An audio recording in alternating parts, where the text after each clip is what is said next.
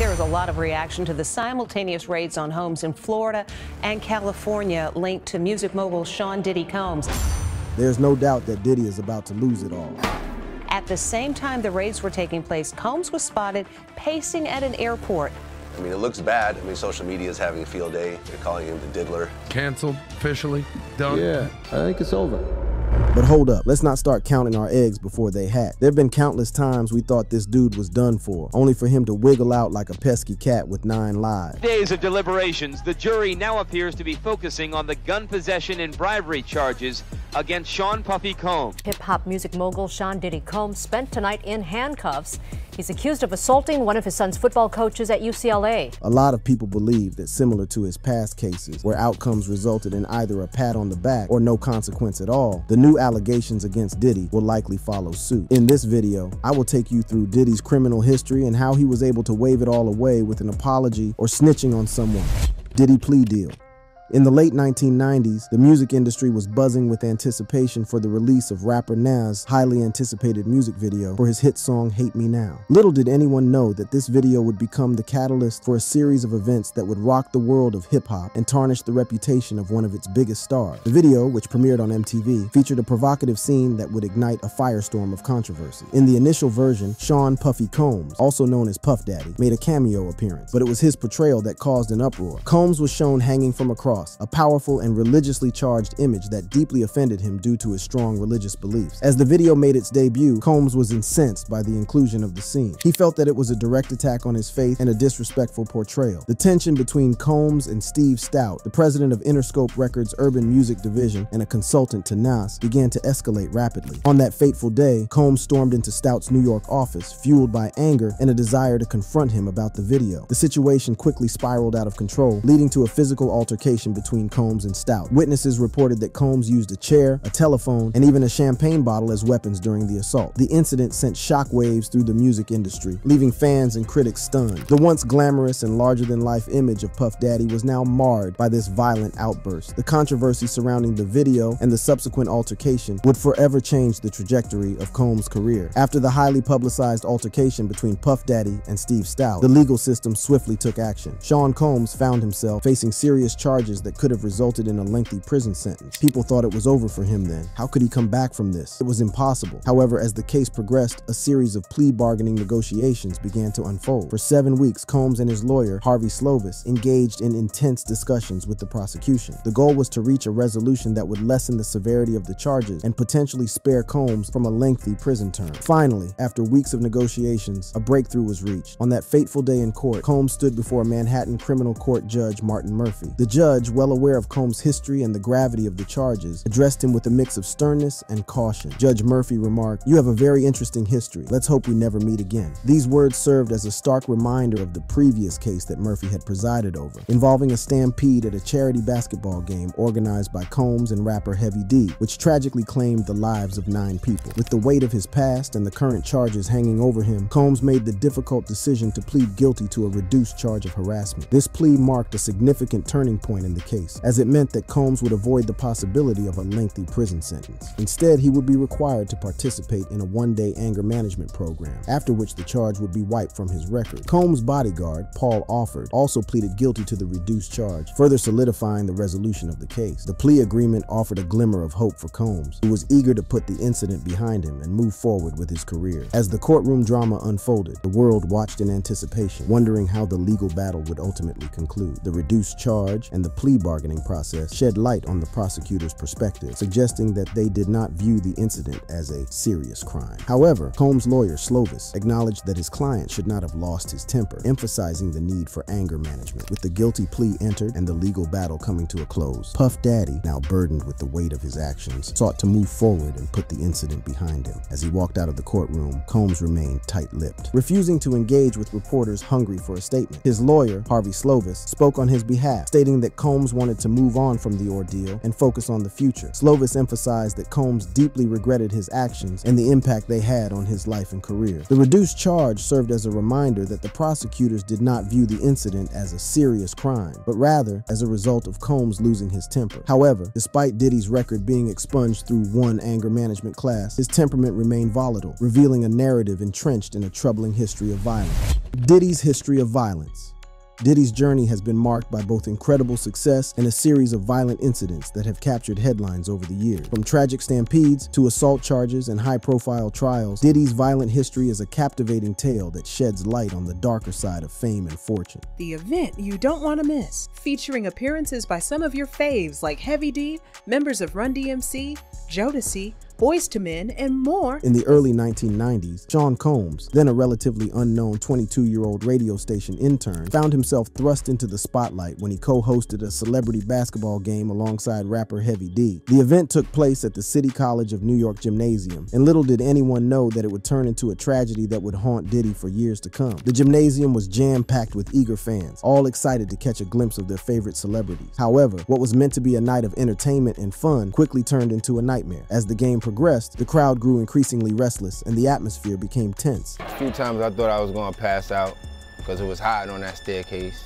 You know what I'm saying? And when they closed the doors, I knew something was going down. City College was a deep experience for me. I was there, I was on the floor, I watched people take their last breath, regurgitate, and suddenly chaos erupted within the overcrowded gymnasium. A stampede broke out, causing panic and confusion among the attendees. In the midst of the chaos, 9 people tragically lost their lives and many others were injured. It was a devastating turn of events that would forever be etched in the memories of those who were present that fateful night. In the aftermath of the stampede, an investigation was launched to determine the cause of the tragedy. A report commissioned by Mayor David N. Dinkins shed light on the events leading up to the stampede and placed some of the blame on Sean Combs himself. The report criticized Diddy for allowing inexperienced individuals to plan the event and for misleading ticket buyers about its charitable intention. Diddy, in response to the tragedy, expressed his deep remorse and sorrow. He acknowledged the pain and loss experienced by the families affected by the stampede, stating, "City College is something I deal with every day of my life, but the things that I deal with can in no way measure up to the pain that the families deal with. I just pray for the families and pray for the children who lost their lives every day." On the flip side, folks were quick to clock the flaws in his story. Somebody spilled that they peeped him and a woman we now know as Jessica Rosenblum bouncing from the ticket booth around 7 p.m. with Puff clutching them big white money bags. While the tragic stampede at the celebrity basketball game was a dark chapter in Diddy's history, it also could have served as a catalyst for change, but it did not. After the tragic stampede at the celebrity basketball game, Sean Combs, now known as Diddy, channeled his energy into his music career. In 1992, he secured an internship at Uptown Records, where he quickly made a name for himself with his production skills. Diddy's talent and hard work paid off when he worked on the remix of Jodeci's hit single, Come and Talk to Me. The remix became a massive success, selling a staggering 3 million copies and solidifying Diddy's reputation as a rising talent in the music industry. His success continued to grow as he collaborated with other artists, including Heavy D and the reggae sensation Supercat. However, it was his work on Mary J. Blige's album, My Life, that garnered him his first Grammy nomination for Best R&B Album. Diddy's production skills were in high demand, and he was quickly becoming a force to be reckoned with. In 1993, Diddy faced a significant setback when he was terminated from Uptown Records. However, this setback only fueled his determination to succeed. He founded his own record label, Bad Boy Records, and set out to make his mark on the music industry. Bad Boy Records quickly gained attention with the release of the Notorious Big's debut album, Ready to Die, in 1994. The album received critical acclaim for its raw portrayal of the realities of street life and the struggles faced by young black men. It peaked at number 15 on the Billboard 200 and spawned hit records like Juicy, One More Chance, and Big Papa. To date, the album has been certified 6 times platinum. While Diddy's success in the music industry was undeniable, his journey was not without its share of controversy and violent incidents. In 1999, Diddy found himself at the center of a highly publicized altercation with record producer Steve Stout. The dispute arose over the use of footage in a music video, and tensions escalated quickly. Stout claimed that Diddy and his bodyguards assaulted him, using a champagne bottle, a telephone, a chair, and their fists as weapons. The charges of felony assault could have resulted in up to to 7 years in prison for Diddy. However, Stout eventually asked the Manhattan District Attorney to drop the charges after Diddy issued a public apology. Later that same year, Diddy's involvement in another violent incident made headlines. While spending a night out at a Manhattan nightclub with his then-girlfriend, actress and singer Jennifer Lopez, an argument broke out, leading to gunfire. At least 2 people were injured, and the details of the interaction remained muddled throughout the highly publicized trial. Diddy was charged with gun possession and bribery, but was ultimately found not guilty. However, his one-time protege, rapper Shyne, received a 10-year prison sentence for his involvement in the incident. These violent incidents cast a shadow over Diddy's rising success in the music industry. While his talent and business acumen were undeniable, the controversies surrounding him raised questions about his personal conduct and the company he kept. It was a tumultuous time for Diddy as he navigated the highs and lows of fame, fortune, and the consequences of his actions. In 2002, Diddy ventured into the world of reality television with MTV's Making the Band. The show aimed to assemble talented individuals into performing groups, and Diddy took on the role of a demanding boss, pushing the contestants to their limits. This marked a new chapter in Diddy's career as he showcased his entrepreneurial spirit and his ability to mold aspiring artists into stars, The Band and Danity Kane. However, as the show progressed, cracks began to show in Diddy's image as a mentor and boss. Former band members started speaking out against what they described as mistreatment and unfair contracts. One member of The Band, Freddie P, even took to Instagram to express his disdain for Diddy, stating that he hates life because of him. These revelations shed light on the darker side of Diddy's management style and raised questions about his treatment of aspiring artists. Amidst the controversies surrounding Making the Band, Diddy made a significant business move in 2003. His label, Bad Boy Records, terminated its joint venture with Arista, leaving Diddy with full ownership of the label and its back catalog. This decision solidified Diddy's position as the driving force behind Bad Boy Records and its roster of talented artists. While Diddy's focus shifted towards business ventures, his music career continued to thrive. In the same year, he achieved another #1 hit on the Billboard 100 with the single Shake Your Tail Feather from the Bad Boys 2 soundtrack. The song, performed by Nellie Murphy Lee and P. Diddy, showcased Diddy's versatility as an artist and earned him his 2nd Grammy Award for Best Rap Performance by a duo or group. However, as Diddy's empire expanded, so did the controversies surrounding him. Critics accused him of prioritizing his business interests over the well-being of his artists. The mistreatment and unfair contracts alleged by former band members of The Band and Danity Kane raised concerns about the ethics of Diddy's management practices. In 2013, Diddy faced yet another legal dispute, this time involving his clothing brand, Sean John. A former employee filed a lawsuit against Diddy, claiming that he had been subjected to a hostile work environment and wrongful termination. The case highlighted the potential dark side of Diddy's business ventures and the allegations of misconduct within his empire. Despite the controversies, Diddy's business acumen remained undeniable. He expanded his empire beyond the music industry, earning recognition as a top menswear designer for his Sean John clothing brand. In 2009, he forged a partnership with Diageo to release Ciroc Vodka, a move that further solidified his status as a successful entrepreneur. Diddy's business ventures, combined with his music career, contributed to his estimated net worth of $1 billion, according to Forbes. As Diddy's career progressed into the later years, he continued to make headlines both for his business ventures and the controversies that seemed to follow him. Despite his success, he found himself embroiled in ongoing legal disputes and allegations of misconduct. In 2015, Diddy faced yet another arrest, this time on assault charges. The incident occurred during an altercation with a UCLA football coach. The university described the weapon involved as a kettlebell. The Los Angeles County District Attorney's Office decided against pursuing felony charges, and the details surrounding the incident remain somewhat unclear. Hip-hop music mogul Sean Diddy Combs spent tonight in handcuffs. He's accused of assaulting one of his son's football coaches at UCLA. Nevertheless, the incident added to the list of violent encounters that have marked Diddy's history. However, I have to speak up on this. Something just isn't adding up. We haven't even touched on his ties to Tupac's death. Despite his rap sheet dripping with violence and all the evidence stacking against him, he somehow slips through the cracks. Who's to say history won't repeat itself here? Diddy's home raided.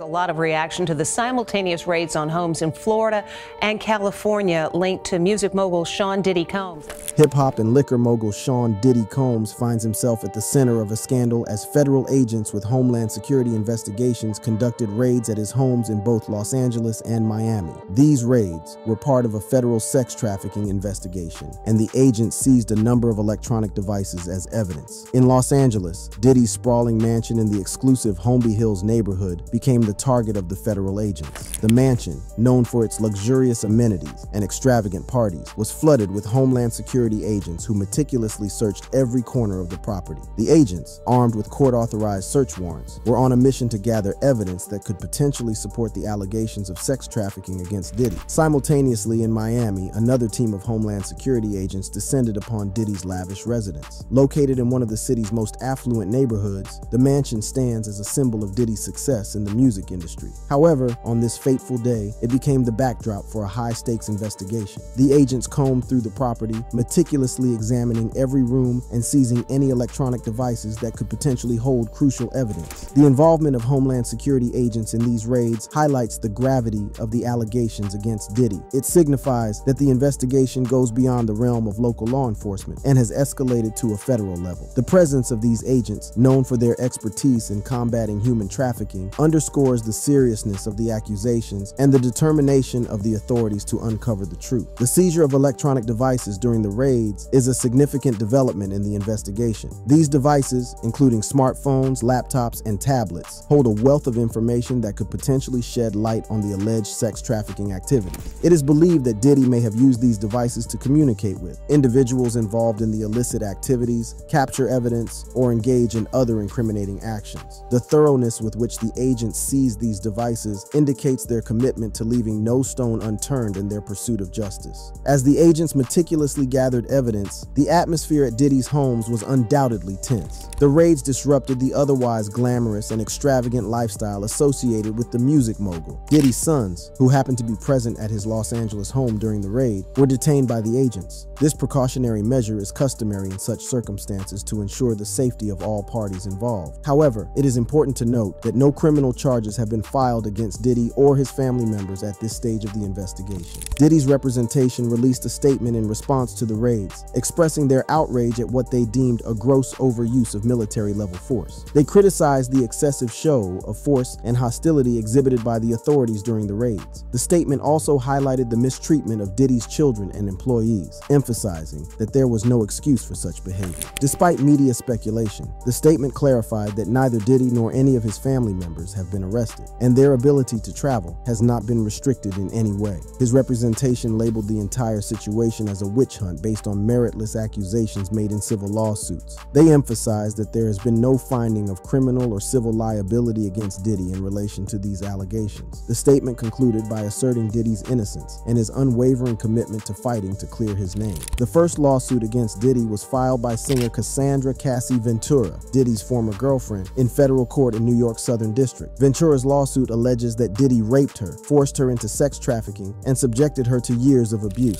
However, just days after the lawsuit was filed, it was settled. Diddy's attorney emphasized that the settlement was not an admission of wrongdoing, but rather a mutual agreement between the parties involved. The attorney stated that Diddy's decision to settle does not undermine his denial of the claims and that he wishes Ventura the best. Following Ventura's lawsuit, Joy Dickerson Neal filed a suit in New York accusing Diddy of drugging and sexually assaulting her in 1991. Additionally, she claimed to be a victim of revenge porn by the music artist. These allegations paint a disturbing picture of Diddy's alleged actions. However, it is important to note that Diddy's attorney has denied these claims, labeling them as lies. The attorney stated that they have overwhelming and indisputable proof that the allegations made by Dickerson Neal are complete fabrications. In December, an anonymous woman referred to as Jane Doe filed a federal lawsuit accusing Diddy of sex trafficking and gang rape in 2003 when she was just 17 years old. These allegations, if proven true, would be deeply troubling and could have severe consequences for Diddy's reputation and legal standing. However, Diddy has formally denied these allegations in court filings. His attorney argued that the lawsuit should be dismissed due to the substantial passage of time, which has prejudiced Diddy's ability to defend himself fully and fairly. The attorney also raised concerns about the potential unavailability, loss, or compromise of evidence and the compromised recollections of witnesses due to the significant time that has elapsed. Adding to the list of accusers is Rodney Lil Rod Jones, a former employee of Diddy,